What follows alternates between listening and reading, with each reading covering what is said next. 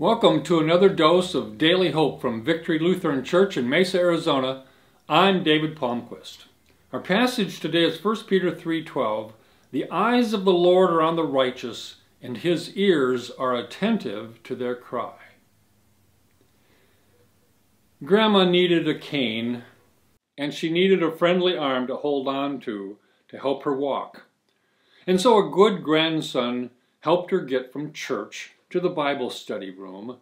It was a slow progress, slow enough for her to recite several stanzas of What a Friend We Have in Jesus in a conversational sort of way between her painful steps.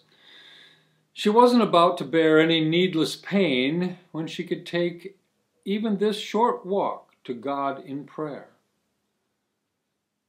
Grandma shakes her head, though, when she tells about a nephew who sat with her in the hospital room some time ago. "Your doctor doesn't seem very confident," her nephew said. "He was praying before your operation." Her nephew didn't appreciate the privilege of prayer or the power of God who listens to prayer like that doctor. Oh, what a peace we often forfeit.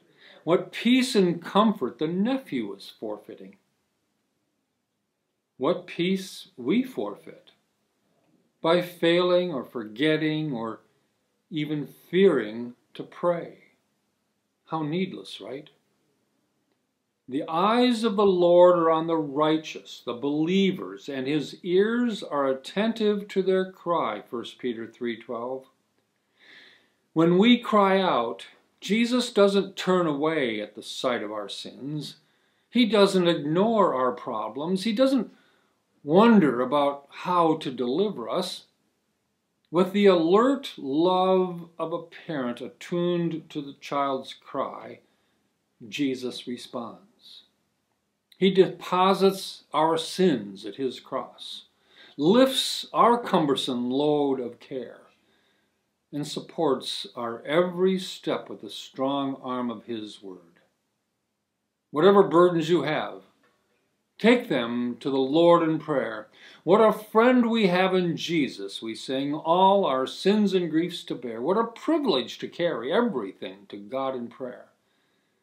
Oh, what peace we often forfeit, what needless pain we bear, all because we do not carry everything to God in prayer.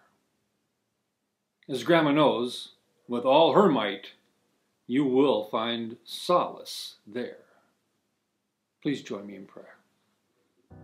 Heavenly Father, we come to you to pray that you would give us strength and humility to come to you in prayer and to hear whatever it is you speak to us, to rejoice in your love as well as to hear about the wisdom and clarity to know how to respond in words and actions. Help us then always to pray to our Savior so that we receive solace, we receive his peace, we receive the comfort of our Savior Jesus. Amen. Thanks for joining us today for Daily Hope from God's Word. Please remember to press like, click share, and subscribe to our channel. And remember, the Lord said, "Do not be afraid. I have called you by name. You are mine."